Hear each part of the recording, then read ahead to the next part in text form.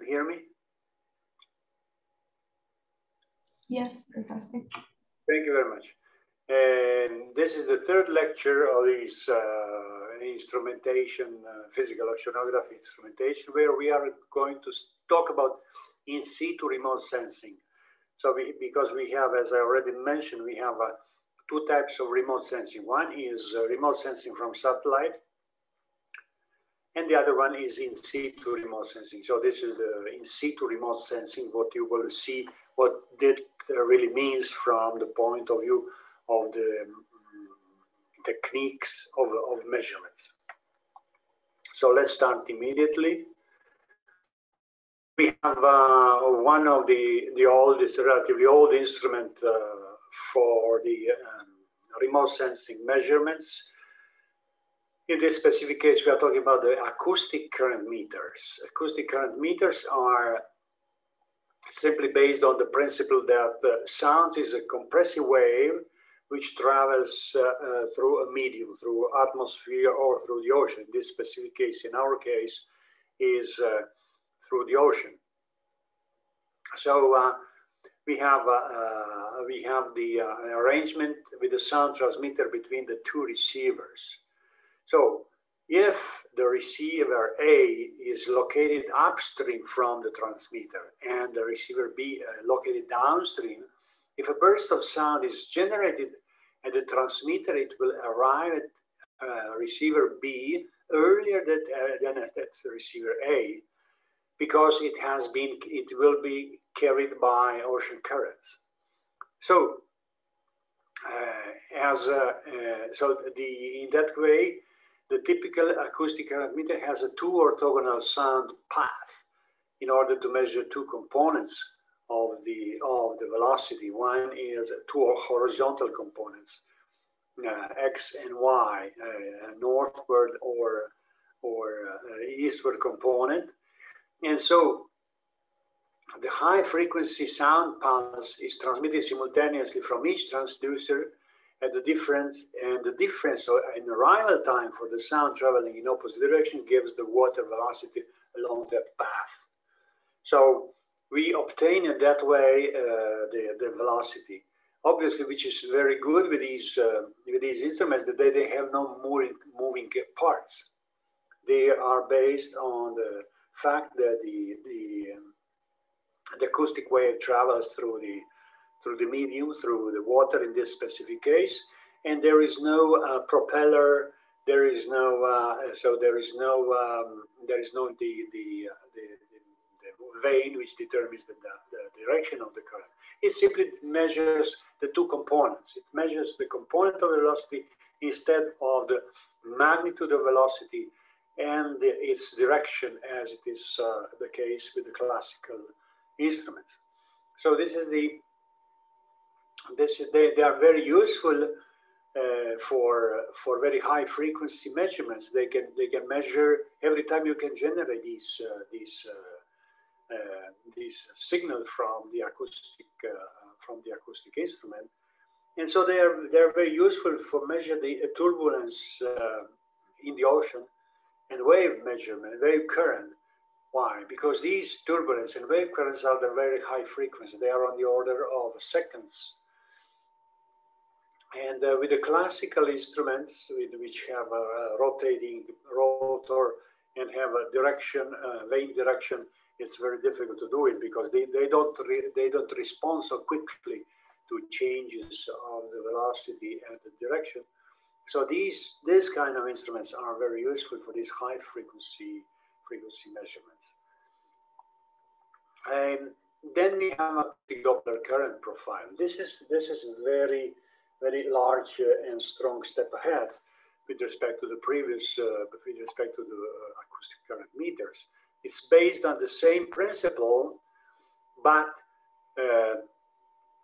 have a transmitter and a receiver in one unit. In the same unit has a transmitter and a receiver, and use the reflection of the sound wave from drifting particles for the measurements. Okay, so you have the particles which are moving into the ocean, which are moving by the current. They are transported by the current, and seawater, which contains all the time a multitude of small suspended particles and other solid matter. So it can, any type of small particles or phytoplankton or organic origin or inorganic origin, they are used as a to help to do the measurement, to do the current measurement. What is the result of this? The result is that in the sea, which is completely without particles, you cannot measure this current with these current Doppler acoustic Doppler current profilers, because there are no moving particles. The current moves without carrying any type of particle with it, and so there is no reflection of sound wave from the drifting particles, which are not present. And we have in fact the four inclined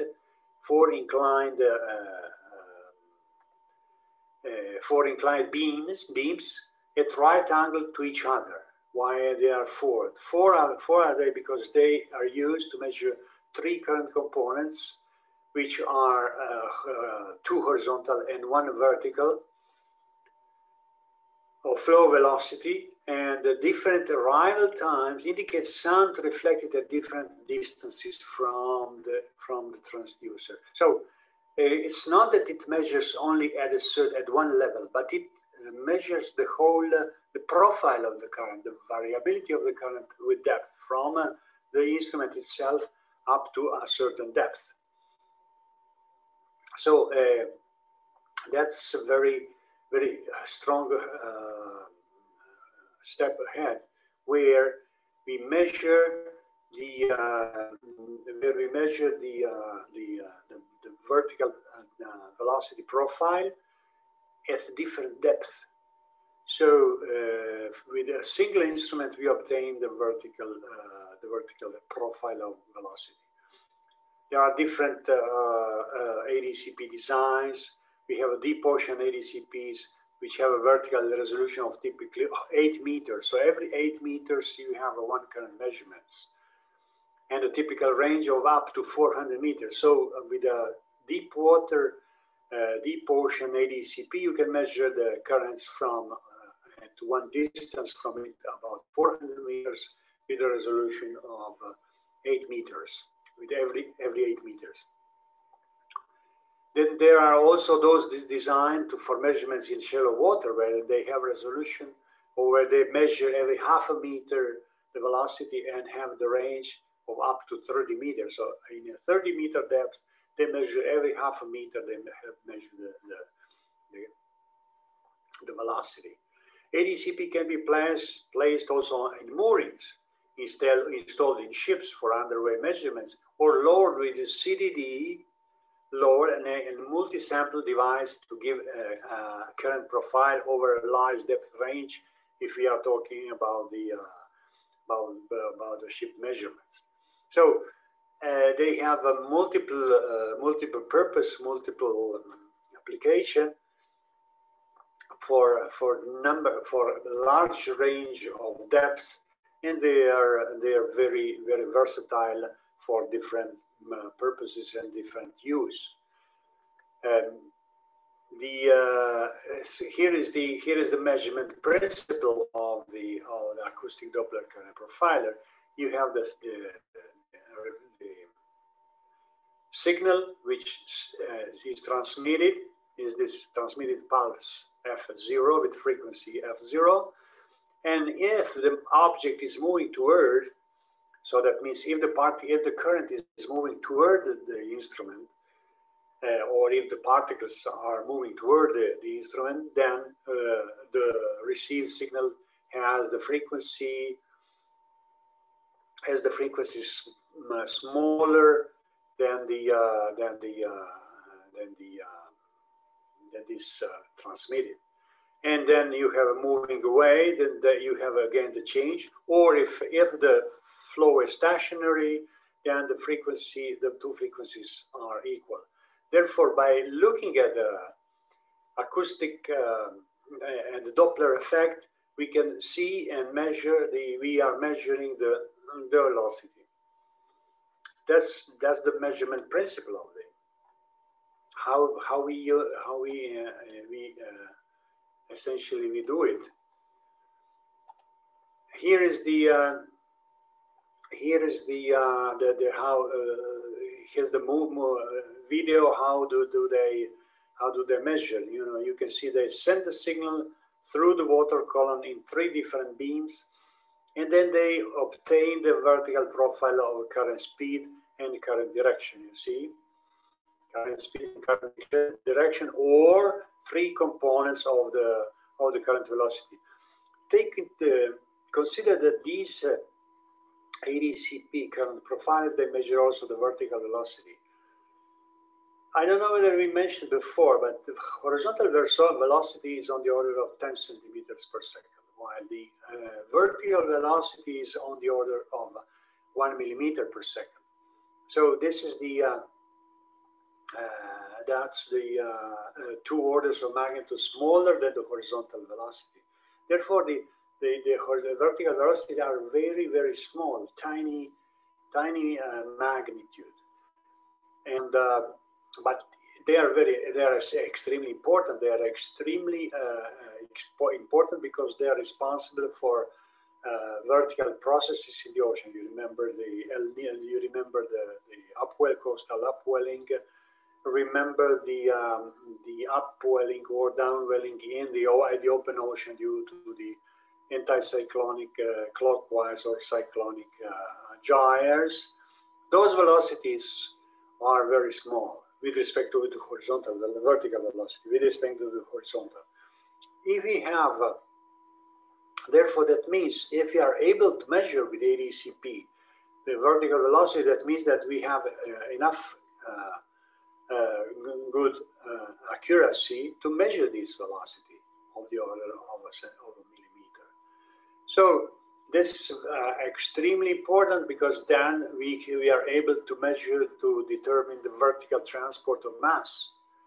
We are able, in addition to the estimation of the horizontal transport of mass, and so that's another important application of the ADCP into the determination of the field of the vertical velocity. Acoustic Doppler current profile, it can be also ship mounted. You can see the mounted on a ship research vessel hulls. You see this. There is a opening here, and here is the ADCP. In its sense, here toward the bottom sends the beams, transmit the beams, and it measures in a real time, measures the velocity, vertical profile of the velocity. Obviously, there is another thing that the ADCP, which if it's installed in such a way that can transmit the data in real time to the receiving station, in that case, we can have the real-time data on ocean currents, which is another important stuff as far as the usage of the current field, for example, for the data, for the modeling, for prediction of evolution of currents and so forth. So that's one more application of the ADCP installed on a ship. Here is how they look like. You know, after sometimes being in the sea, they have a number of organs which are there. How they are put on a basement, on the basis of these instruments. This is a special structure which enables putting the instrument at the bottom in order to avoid that fishing nets are taking this instrument and bringing it to the surface and breaking making interruption in all the measurements. So there are a number of ways how they are put into the sea and techniques which are enabling the long-term measurements, because they are essentially staying there. You don't have to be there. They are staying there. And after sometimes you recover these instruments, and you have you have the records of the velocity on the magnetic magnetic tape in the instrument housing. And here is how they can be also mooring mounted. You can put it on the mooring, and so they can stay on the mooring for some time. So you see that here, for example, it has the structure which keeps it vertical and looking upward. It can look upward or downward. So if you put it at the bottom or near the bottom, it can look upward and measure the current profile above it. Or if you put it near the surface, it can measure or determine the current profile from the instrument downward toward the bottom. And here is the different part of application of ADCP. So they can be used for offshore energy applications, renewable energy. They can be used measurements where that has been done, for example, for site selection, design and performance, monitoring in environmental impact studies. They can be used for tidal and wave measurements in some places where you want to put the renewable energy power plants. In a coastal application, you can use them as biological oceanography to do the wave and current measurement for oceanographic and meteorological data collection, for environmental management, for determining the oceanographic characteristics of some places, for fisheries and aquaculture, current and wave data for site assessment and short and long-term environmental monitoring, for navigation, safety, of course, current and wave measurement for oceanographic and meteorological data collection, coastal and ocean engineering to make the coastal engineering constructions. You need to know the current and wave characteristics and so forth. So these are large applications of ADCP Then we have obviously the oceanographic applications, direct oceanographic applications. So we have in some integrated ocean observation systems where we have a real-time current and wave data support for the integrated long-term monitoring, predicting and modeling the ocean environment with time scale ranging from minutes to decades. You remember the famous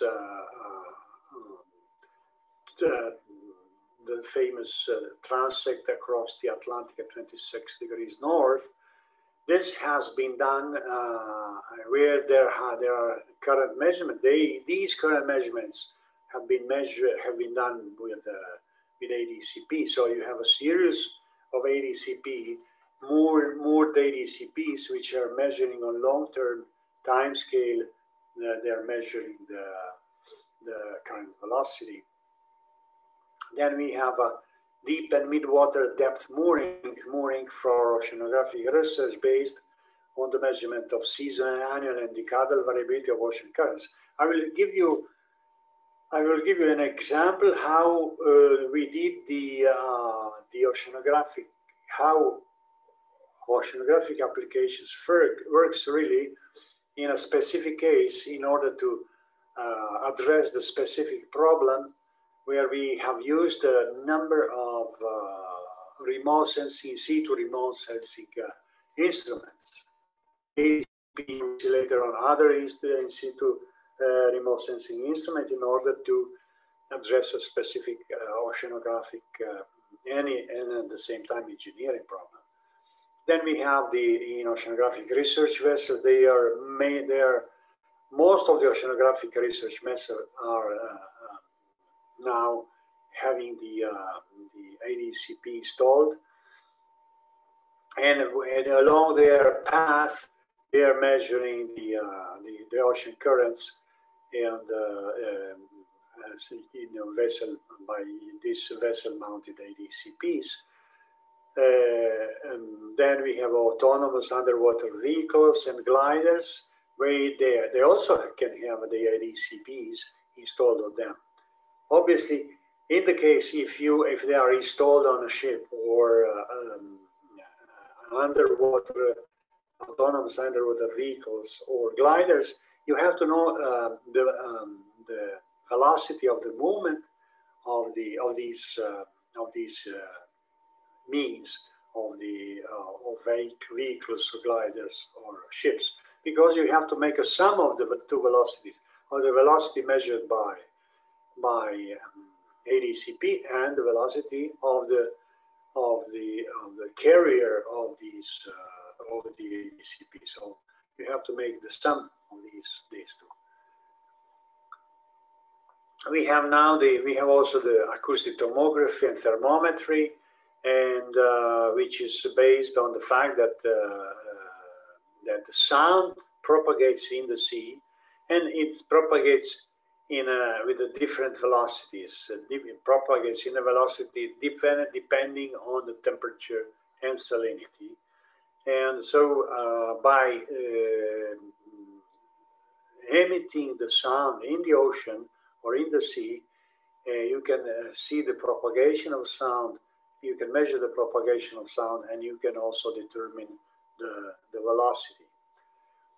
And sound propagation in the sea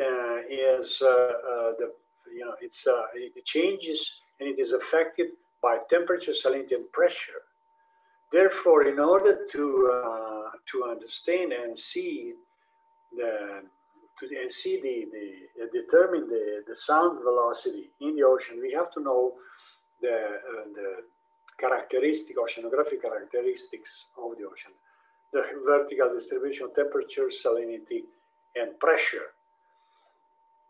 So when oceanographers look at the change of an oceanographic variables with water depth, they call it profile. This is the profile, as I told you before. Top profile of velocity, profile of temperature, profile of salinity, profile of pressure, and so forth. So here are the typical profiles of temperature, salinity, and atmospheric pressure and pressure. And you can see that the temperature is, as we have seen before, is typical of this type. We have the surface mixed layer, then you have the thermocline, and then you have a deep layer with a more or less continuous temperature, constant temperature. The salinity with depth is increasing, and also as a result of the sum of these two, the atmospheric pressure is increasing, or in other words, the weight of the water column below the surface depends on the weight of the water column. So from these profiles, we can see that temperature changes a large amount, decreasing from 20 degrees near the surface in mid-latitude to 2 degrees near the bottom. The salinity changes more or less very, very little. The speed of sound in water increases with increasing water temperature, increasing speed, and increasing pressure. So this is how it looks like. So the approximate change in the speed of sound with change in each is more or less like this. It's a maximum in the first in the surface, then reaches a minimum around the 1,000 meters, and then increases again toward the depth. So that's the typical profile of the sound speed. And so it is important to understand that the way sound moves is very much dependent on the conditions in the ocean. So this is the first. So this is the first minimum. This is the minimum of a sound speed, and this is called it's a sound channel that lets sound travel long distances in the ocean. Since it travels very slowly, it travels long distances in the ocean. So the refraction section provides more information on how the sound speed minimum focuses sound waves into this channel. And here is how the sound propagates in a sound channel, and you can see these the waves, how they propagate. And this is the 1,000-meter depth. Where is the sound channel axis?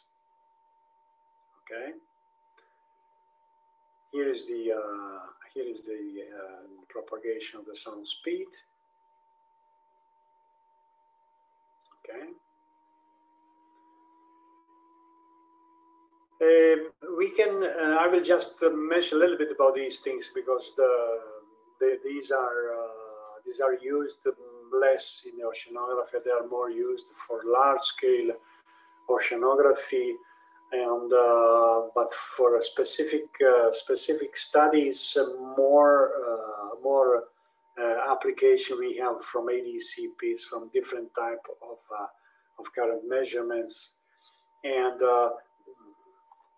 so the tomography is much less used. For example, this is one of the example of acoustic tomography and thermometry, which has been used in Gulf of Lions in the Mediterranean, where we have the number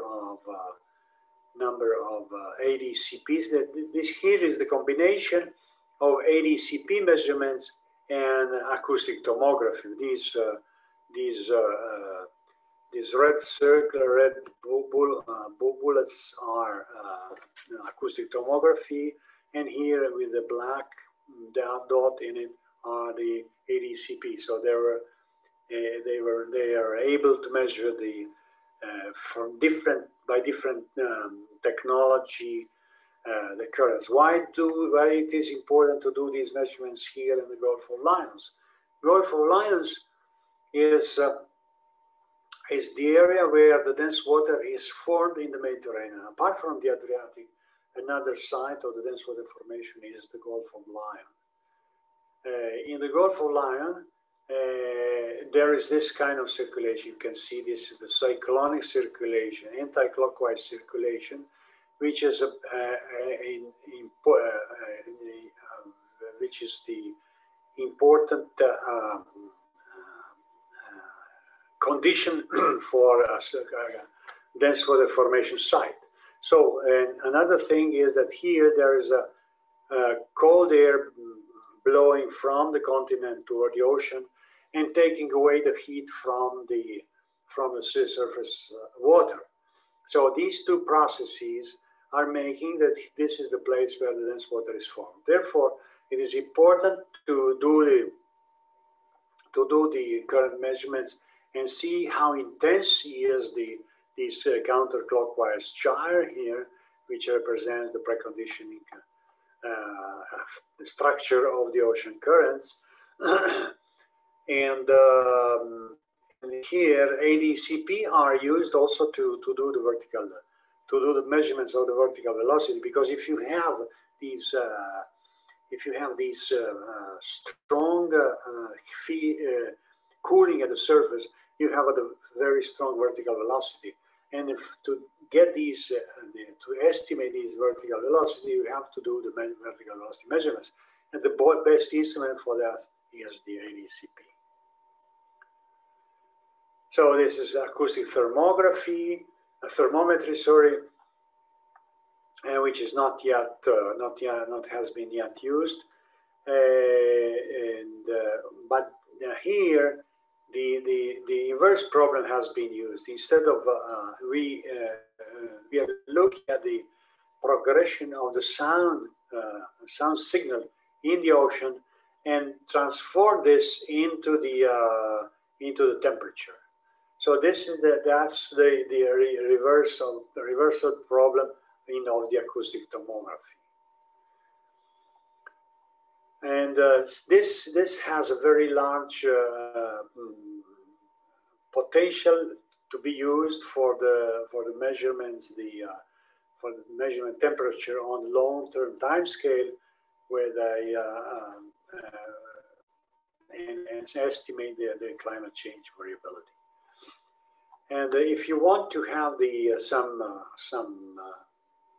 more information on these acoustic tomography and thermometry, you can look at these sites here and see what you are interested in eventually. Now we are at another important instrument for the remote sensing, in-situ remote sensing oceanographic measurements, which is the coastal high-frequency coastal radar. Coastal radar is a shore or ship-based system that transmits electromagnetic waves between 6 and 30 megahertz, which travels along the sea surface beyond the horizon by ground wave propagation and are scattered back from the ocean of half of the electromagnetic wavelength. So this is what we call the Bragg scattering. So we have these frequencies, and these are the wavelength of these measurements. So this is 50 to 10 meter wavelength, and the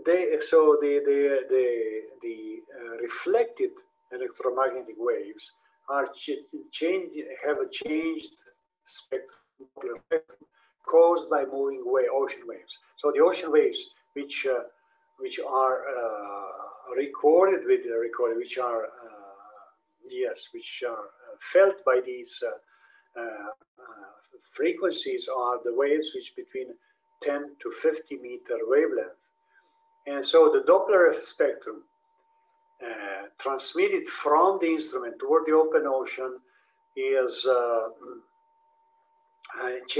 we change its Doppler spectrum, and so the speed of the surface current is from that determined or carrying the ocean waves. So the ocean wave height and the wave direction spectrum using the second order sea echoes of the Doppler spectrum. So we have the coastal radar has two possibilities. One is to measure the ocean wave height and wave direction. These are the wind waves. And the other one is to measure the surface currents. I would say that the more the HF radar are more used to study the surface current. When I say surface currents, I say the currents of about 1 meter depth in the ocean, and and they have what is very good with them, that they give you the very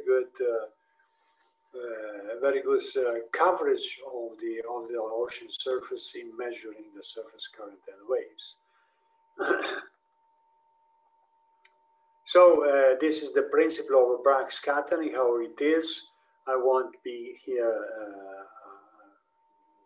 I won't be stopping here too much. I might for your exam, you might be interested in presenting to everybody this kind of stuff. So instead of making you a number of questions, I may give some themes for which, and the themes for the final exam, you may choose one of them and present this as is during the final exam. So this is another possibility for you. So you can decide, or have my questions and reply to them, possibly, or you choose a subject and present the subject of 5 to 10 minutes with 3 to 5 slides, and then on the basis of that, I will give you the note. Okay, so this I will leave this as open and possibly the theme for the final exam. So one of the theme might be HF coastal radar principle of measurement of surface current measurements. What is the so the Doppler current Doppler spectrum measured by one of these instruments is the when there is a when you have the peak, the receiving signal has two peaks, and these are two peaks. These two peaks are due to the currents going toward or from your instrument toward the open sea. And so the Doppler shift is due to these currents, which are carrying the waves, surface waves, from the open ocean to the instrument, and vice versa. And measuring these Doppler peak, we are determining the currents by algorithms which are provided by instruments. Here is an example of this Doppler spectrum measured during one of the experiments in the Northern Adriatic. And so you can see how it looks like and how you do, and these are these two peaks where you measure, and on the basis of which you measure the current, surface current. How this looks like, sorry, how these measurements look like, and how they were organized once upon a time. These measurements has been done in late 90s, and we had 3 measurement points here. That's Trieste. You can see Trieste. This Venice is here, and the idea was to measure the surface currents in this whole covering all this area here. We have a 3 measurement point. As a principle of measurements of these instruments is that they determine the Doppler effect for the current going toward the instruments or from the instrument toward the open sea. Therefore, it measures, every single instrument measures only one component of the current. So the component which is directed toward the instrument or from the instrument. So the radial component is measured by a single instrument. But we need the complete current vectors. In order to get the complete current vectors, we need to have more than one instrument. We need to have the more than one instrument measure for each of them the radial component. So, for example, this instrument here measures the radial component of this area here. So for every single direction, it measures the radial component. But these are the only radial components. In order to have a complete velocity, we added another site which has this coverage here, and this guy measures the radial components in this specific place. So combining the 2 radials, you can obtain total velocity. But it's good to have a third one, because this third one helps you to determine with more accuracy the complete vector. Because in ideal case, in order to determine the complete vector, you have to have the perpendicular components. But here you don't have perpendicular components therefore having a three instrument is much more accurate than having only 2 of them. So finally the entire area is covered by these measurements. Is this one here, and here is how it looked like. These are the series of antennas, and these series receiving and emitting antennas are put along the coast. They emit the signal and receive the signal, and on the basis of that, they are determining the Doppler shift has been measured and determined. Here is one example of these measurements. You can see that these, for example, the position here enables you to determine the series of the radial components, and another one is here, and the third one is there. And so the combining these three here, you are able to reconstruct the current field over the entire area.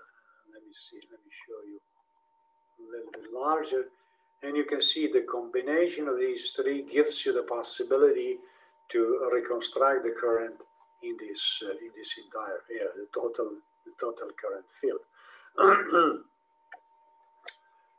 So what one can see from here is that the spatial resolution is much higher than any other type of measurements. It's higher than ADCP. Obviously, ADCP has very high vertical resolution from 0.5 meter to 8 meters in function of the coverage.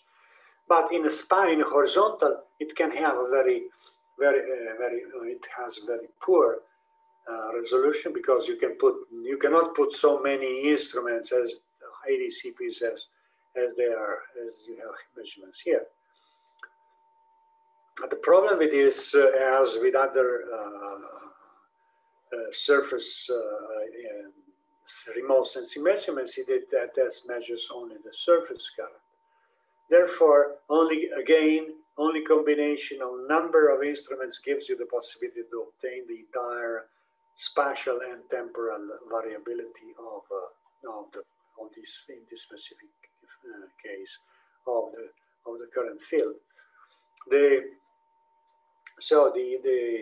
In this specific case, the spatial variability is on the order of 5 kilometers. So every 5 kilometers on the grid of every 5 kilometer points, you get the information on the velocity and direction, on the speed and direction of the current, surface current. On the other hand, the temporal resolution is also very high. Every hour you can obtain the complete velocity.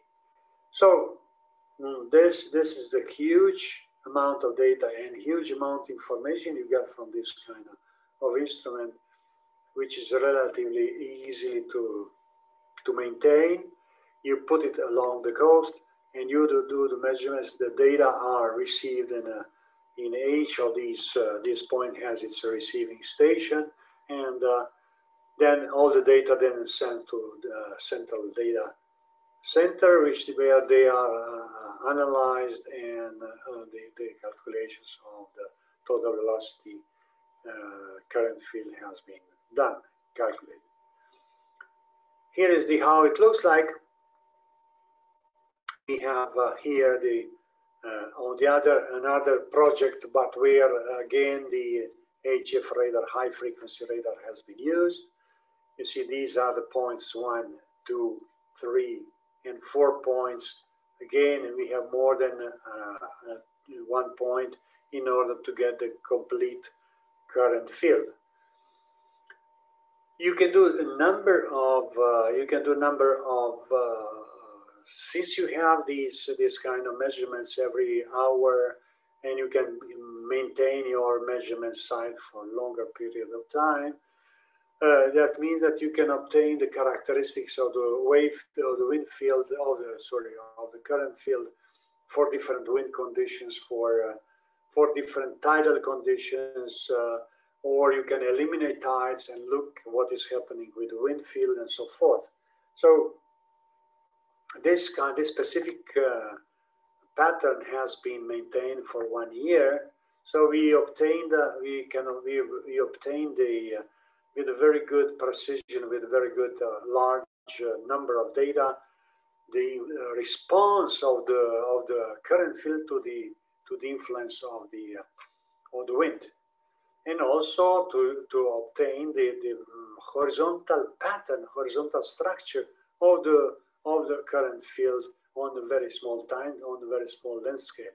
You can see that here, for example, which has not been known so far, that there is this kind of a small scale structure. This is the kind of clockwise gyre, where the current comes from south and then turns and flows along the coast.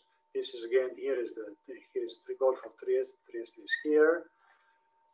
And so that you can see that the number of information we obtain with this kind of measurements are much more rich with respect to the measurements what you obtain, for example, for ADCP, with a relatively poor horizontal spatial resolution. Here is another example of the surface current field. You can see that, how this varies from this with respect to the previous one. You can see that all the currents is flowing from the coast toward the open sea. Here, obviously, and we have noticed that, and we have confirmed that there was the wind blowing from the coast toward the open sea. So it's a kind of a Bora wind, and this generates these currents flowing from the coast toward the open sea. So here are some links where you can find the data from these measurements, and you can see what has been obtained from in OGS in our institute, or in general in a number of radar sites over the world ocean. For example, along the coast of California, there are a number of measurements, radar measurements from the coast up to 200 kilometers from the coast, to obtain the long-term records of the evolution of the coastal currents in that specific area, for the monitoring of how this current evolves. So these are the links where you might be interested in looking at. And these are the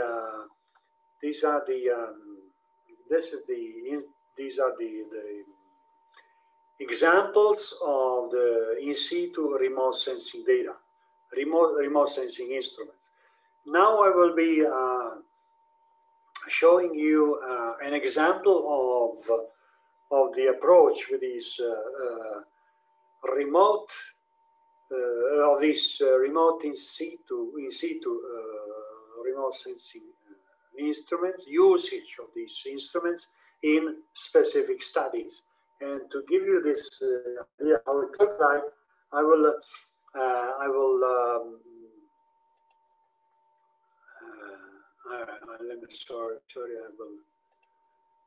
give you present to you the what is this? No. Okay, let me see. I will present to you the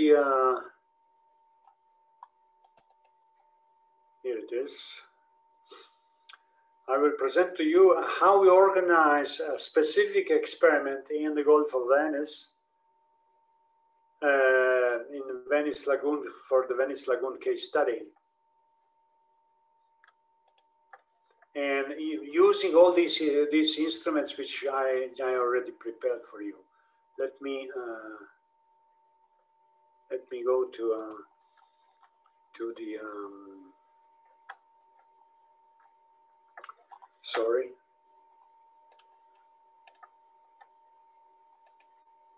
Share the screen. Here it is. Okay. Okay, so I will tell you a few words on how what essentially we have done with these, with our studies in a specific case of the Lagoon Venice case study, and to illustrate for you the important application of these instruments, how they are. How can you plan your experiment, your measurements, in order to use in an optimal way the potentiality, possibility of these instruments. What we have as a problem here, as a problem, oceanography problem, and then as I mentioned to you before, an engineering problem is that we have the Venice Lagoon, which is suffering from flooding, and the flooding, the water which enters these three inlets. These are three inlets where the water enters and then floods the city of Venice, which is here. And the thing is, what we have as a question that we should address is the volume of water which enters into these three inlets. What is the time scale of these water exchange pattern between the Venice Lagoon and the open sea? And what is the amount of water which enters in a unit time? And what are the meteorological conditions in which these water which enters the lagoon is larger than normal or exits in a situation which is lower than normal? So essentially what we are supposed to do, we are supposed to measure the water transport in these three inlets, preferably at the same time, preferably long enough in order to obtain information on a longer time scale, and to understand its variability from the time scale from the order of hour to the seasonal time scale. Therefore, we were supposed to plan an instrument, an experiment or experimental approach to this thing, which would be long, at least several years. And in fact, we planned this instrument, this experiment for it had the duration of about 6 years. So we should find the way how to measure the currents in these three inlets. We have a problem here because these three inlets have suffered a very heavy traffic. This inlet, Lido Inlet, is here is the Venice Lagoon in Venice City. Is the inlet where typically these large cruisers pass through, and then enters here, passes near the Venice Lagoon, unfortunately near the Venice City, and goes to the touristic harbor, which is here. So unfortunately, I'm saying unfortunately because I'm seeing all these enormous cruisers which are passing in front of the city of Venice, and seeing them being larger than any other house in Venice is really terrible. Here, this inlet here is mainly reserved for the passage of big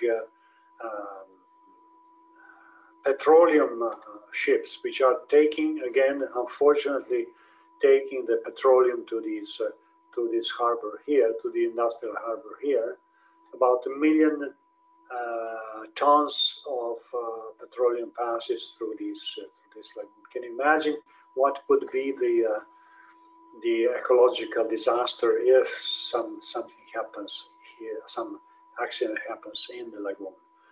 And then there is a Chioggia Inlet, which is reserved for the small fishing boats, which are mainly staying here in a fishing harbor of Chioggia.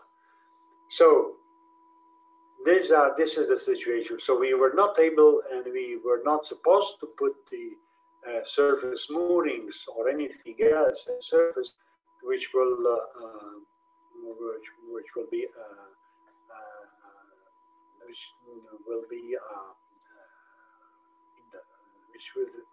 obstruct the ship transport here in this area here.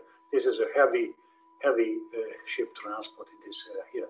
Therefore, the only thing what we were able to do is to put the ADCP. But to put the ADCP at the bottom, we were not able to put the ADCP at the surface looking downward. But we should have put the ADCP at the bottom looking upward. here, the depth of these inlets is from 20 to 30 meters because here the big ships are passing. So we put at each single inlet, this one is like 1 point something kilometer wide. This is 800 meter wide, and this is 400 meter wide inlet. We were able to put only one ADCP per inlet. Okay. And so this is what we have done. We put them an upward-looking ADCP per inlet at each single inlet. Then another thing what we have to decide is to determine the frequency sample. We should sample the currents. We should measure the currents every half an hour. We cannot do it more frequent than that because the more frequent you are measuring the capacity of the memory of the instrument is smaller. Therefore, and we cannot do the servicing of these instruments more than once in half a year.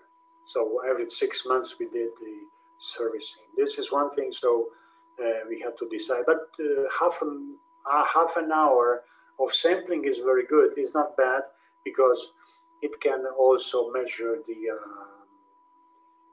tidal currents. It has enough resolution to measure the tidal currents. And we presumed that the tidal currents are very, very important here. The another problem what we had is that we don't have also only to measure the velocity, but we should measure also the transport, the water volume transport across these inlets, because this is what we are interested really in. We are interested in how much, what is the amount of volume of water which enters the lagoon, which then is redistributed over the Venice lagoon, and which causes the flooding of the city of Venice. Therefore, we should somehow estimate with each current velocity measured with a single ADCP in each inlet, we should determine what amount of volume is associated with these currents. How do we do that? How did we do that? We did a very nice approach. Is that we use the shipboard ADCP put on a small boat, and we cross these inlets every time possible in order to obtain number of and we estimate the vertical profiles, or we estimate the volume of water it passes through the inlet for each single passage of the boat over crossing the inlet. So what we obtain the estimate of the volume which passes from the lagoon or to the lagoon, enters the lagoon, for number of time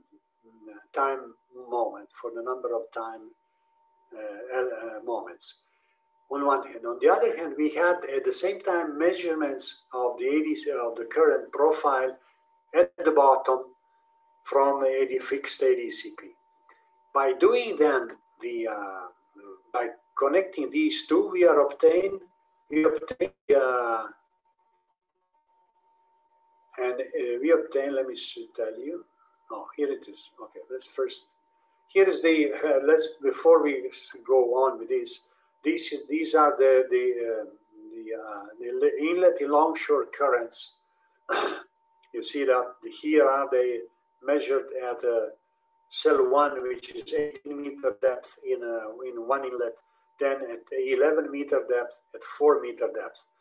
And you can see is these three curves, they are more or less very, very similar to each other. What that means? That means that the whole water column from the surface to the bottom or enters or exits from the lagoon. You see, this is the zero, and positive velocity means entering velocity, and negative means exiting velocity. So the whole water column enters or exits from the lagoon for during the tidal period. This is you can see this is 1 day. From here to here is 1 day, and you can see the 2 peaks of entering or exiting currents associated to the tides. And these are very strong currents. You can see that we are talking about the 1.5 meter per second, which is, if you remember, that we are talking about when we are talking about the largest current which has ever been measured, which are the most,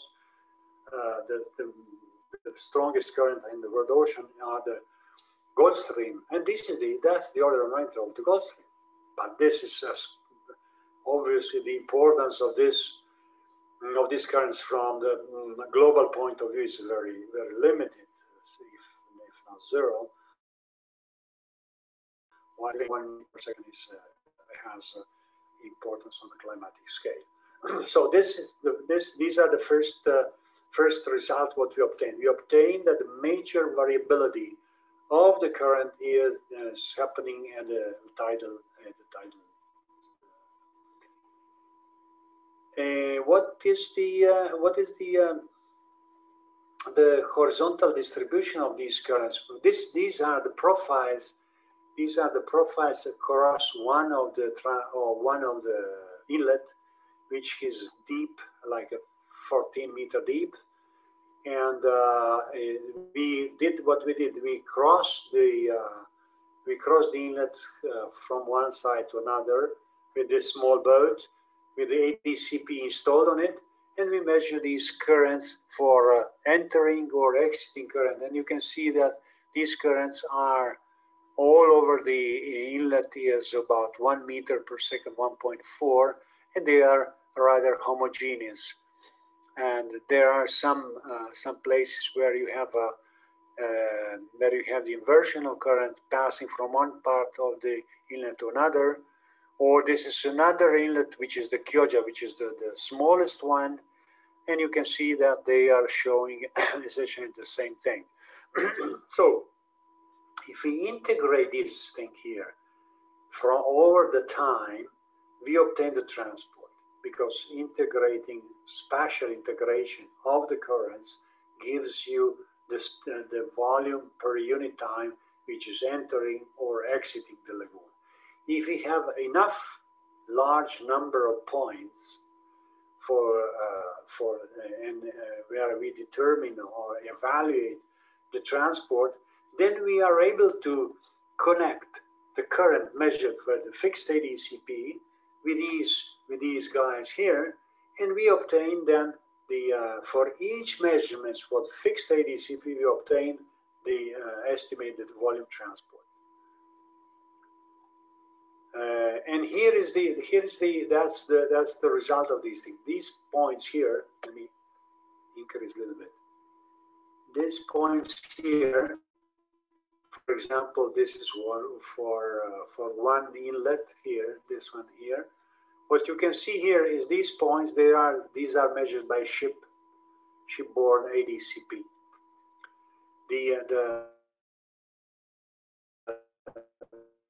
The continuous line is the regression, regression between the transport and the current velocity measurements with the ADCP, vertically averaged ADCP obtained from the fixed ADCP. And you can see that the relationship between the water transport obtained by the shipborne ADCP, which crosses the inlet, is more or less linear with respect to the ADCP vertically average velocity. Why we did vertically average velocity from ADCP? Because, as we have seen here, we can average easily. We can use the vertically average velocity because they change for different depths. They change very little. So we did the vertical averaging, and this vertical averaging gives us this results. The vertical average velocity, we relate it to the transport. So for each moment, for each measurement from a single, from our fixed ESP, we are able to obtain from the time series of currents. From fixed ESP, we are able to obtain the time series of the volume transport, of the transport of the water which enters or exits the lagoon. So this is how we finally obtained the volume transport, which is something which is extremely important if we are talking about the flooding of the Venice, because this volume which enters the lagoon or exits the lagoon, they are distributed over the entire lagoon. And here is what is happening. Here is what is happening, and these are the transport in meter cubic per second as an average, monthly average. So we are able to reconstruct the monthly average volume transport for these 1 year, for example, for these 1 year and a half, for the different inlets. This is how we end up with obtaining the amount of water which enters or exits the lagoon, which then is responsible for flooding of the city of Venice. Okay.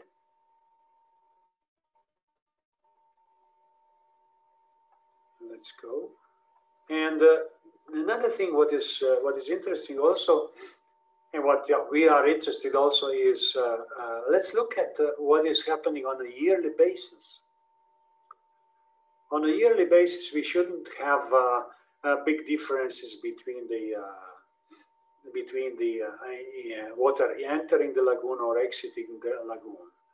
The differences possibly arise from the fact that there is fresh water entering the lagoon by rivers or by rainfall. And so what we have done some statistics. We have done some estimates, for example, for 1 year of water volume measurements at the lagoon. And we can see that, for example, in the Lido Inlet, which is the biggest one, we have the prevailing entering the water volume of about 100 meter cubic per second. At the same time, at the other two, we have 170 meter cubic per second are exiting. Now, obviously, one puts the question mark. Here is not. This is not zero. Why this is not zero? Is we have like a 60 meter cubic per second extra water in the lagoon, which is not there,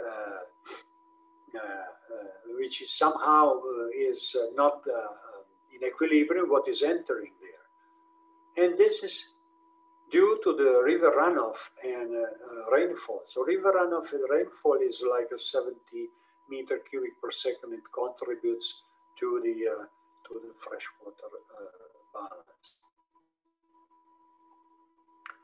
Here is here is another multi-year estimates of the net flux through the water lagoon. Here is this blue continuous line. Blue continuous line gives you the net flux. So that means the flux which exits from the lagoon, estimate from our measurements of the volume at the inlet. And here with the red stuff, we present the rainfall data.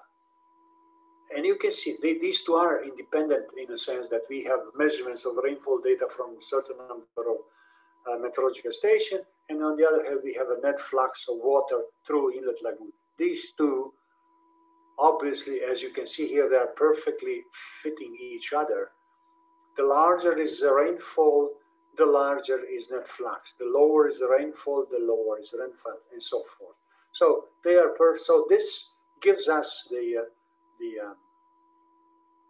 this gives us the feeling that we are in the right direction. We are estimate a very good precision of the transport.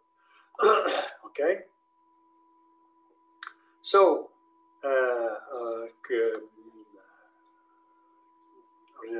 reassuming is that we have estimated the lagoon in average. The lagoon in average exchange on monthly basis around 100 meter cubic per second per inlet, and this amount of water is something which is then redistributing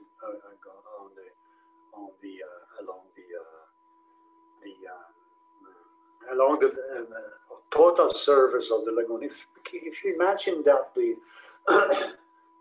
lagoon is the average depth of the lagoon is 0.5 meter. Only 0.5 meter is the depth of the lagoon. You may ask yourself, but how all these big ships enter this? Because what they did, they built the channels where these big ships are passing through. So all these tankers or cruisers, they have a space only determine the number of channels where they are passing. They cannot go anywhere they want. They just have to follow the channels.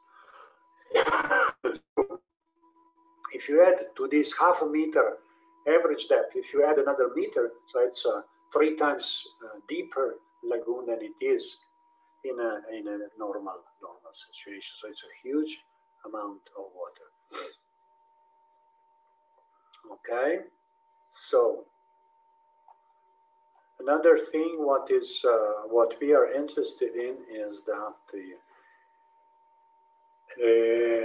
how is the pattern, or how important is the inflow, the water exchange between the lagoon and open sea and the situation in the flow feed near the lagoon. In order to do that, we used another remote sensing instruments, which are HF radar. So we would like to obtain to know what is happening with this 1 meter per second of the current, which happens with it once the current exits the Adriatic on one hand. On the other hand, since we know that the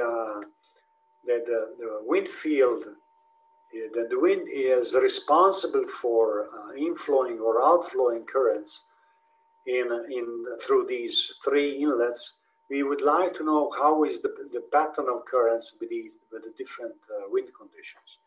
So what we have done here is that we put the 2 antennas. One is here, and one is here, and here in that case we have the 2 antennas and determine the radial currents, and on the basis of radial currents we determine the total current flow. And this is that's an example of the coverage of this area with these measurements here. What we have done then, we have done what we call a conditional sampling. We would like to know how this current field, and here also we have done the measurements for at least, if I remember well, 1 year. What we would like to know is how this current field, surface current field, responds to the different wind pattern. And so we have to somehow group different meteorological conditions, different wind conditions, or in function of the wind speed.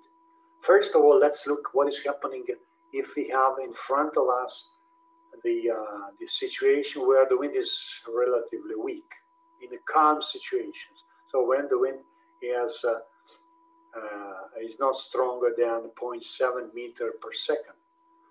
I mean, these are the calm situation, and this is one of the example of this flow pattern. You may see immediately that this is the situation when the current, when the tidal current are exiting from the lagoon from to outside, and you can see that already at I would say at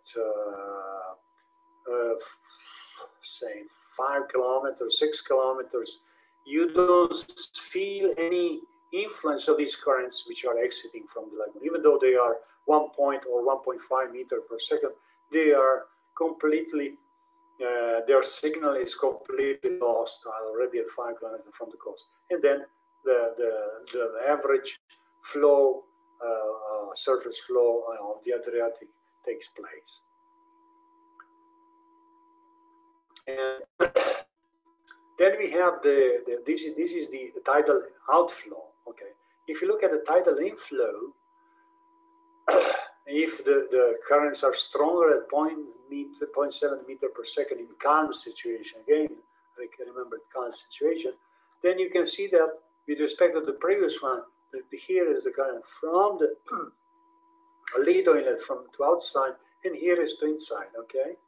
And again, these 4 or 5 kilometers from the coast, there is a feel, the suction is felt.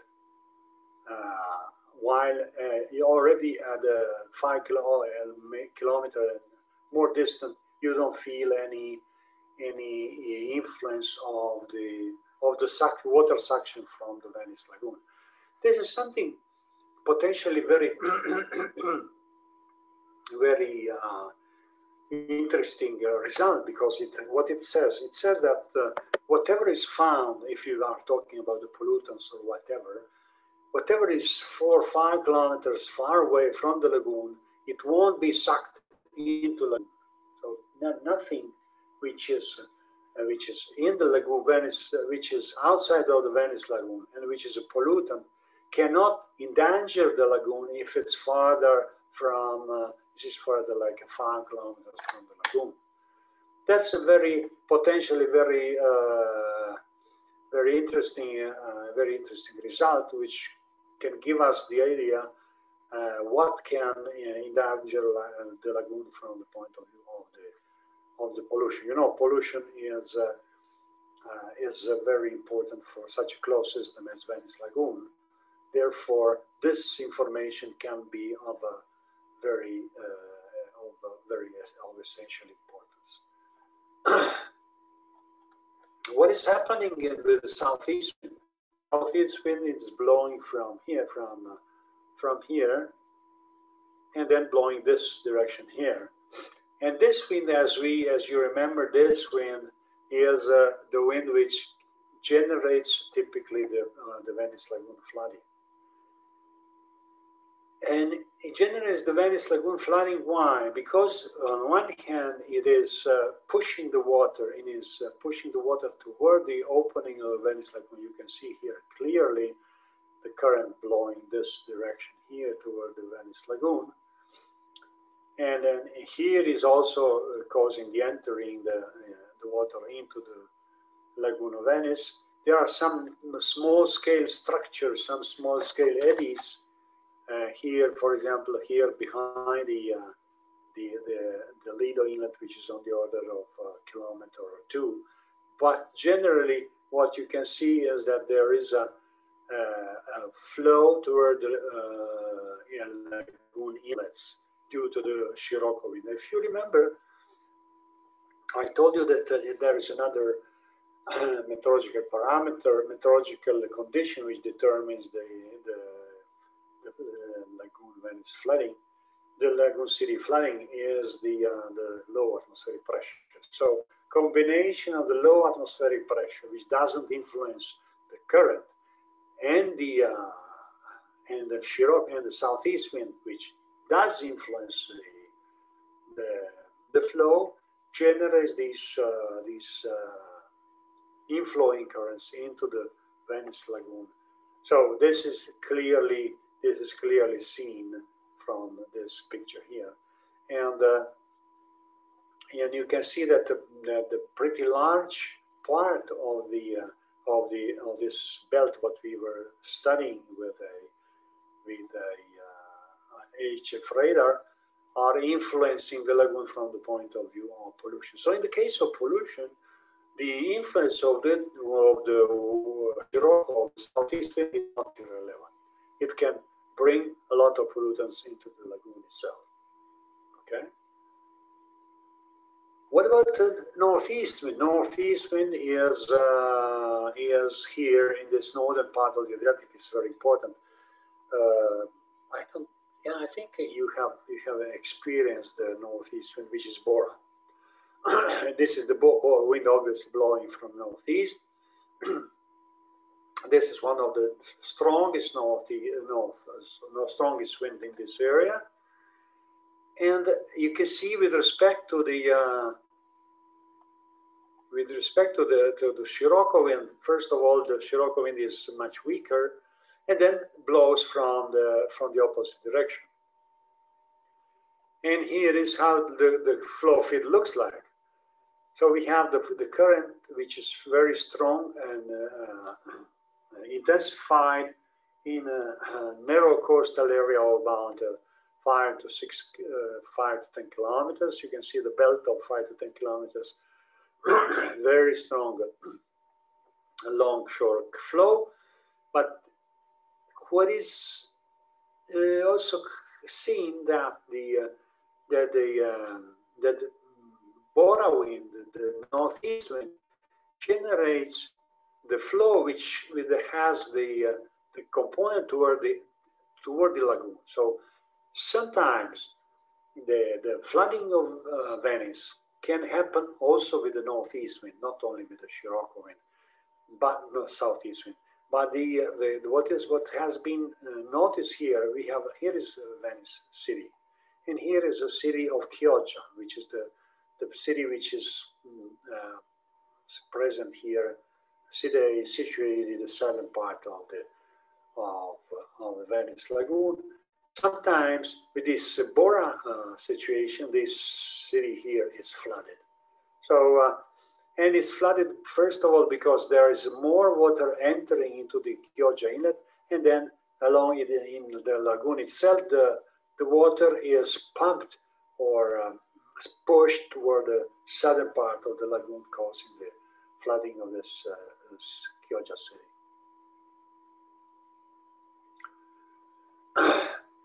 Here is the calm situation with not well-defined tidal conditions, and these calm situation reflects what we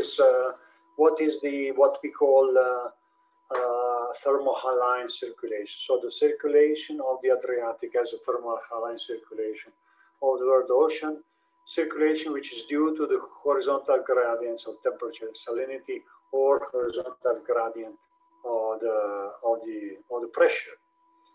And here you can see that what we have known also before is that the flow is a longshore flowing southward with some small-scale structures. This time downflow from the Lido Inlet, and it flows southward. And so that's the situation with the calm meteorological conditions. And if you are talking, that's the third category is so we have a Scirocco, we have a Bora, and we have all other winds stronger than I think we put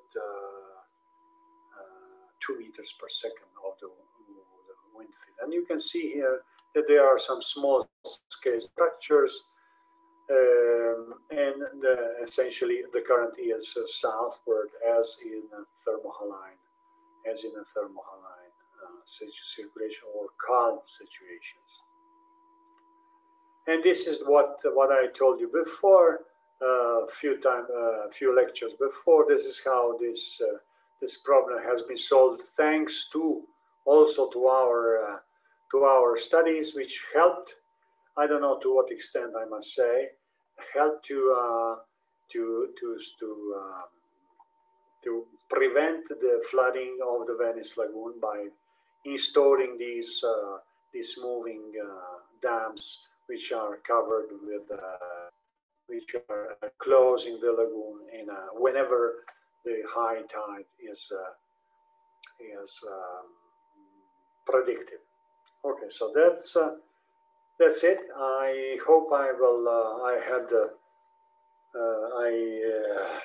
succeeded to illustrate to you what is finally, and I think from my point of view, apart from having knowledge of the main characteristic of the functioning of the instruments and principle of its functioning, it's important to know how to use these instruments in order to do the oceanographic experiments. So that is why I wanted to dedicate enough time, a lot of time to illustrating for you and the example from real life where we help to resolve environmental and engineering problem in the concrete case of the Venice Lagoon. And so that's all what I wanted to say. And so we won't see each other on Wednesday, hoping that I will survive the vaccine. And we will see each other on Friday. So we have the last lecture of this set of this descriptive oceanography, descriptive physical oceanography lectures we will have on Friday at 9 o'clock. And after that, you will have the continuation of the course and so forth.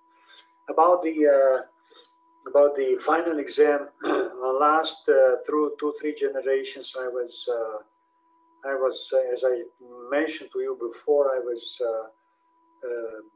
giving number of subjects, number of themes, which all students can choose and present kind of and gives a PowerPoint presentation on the subject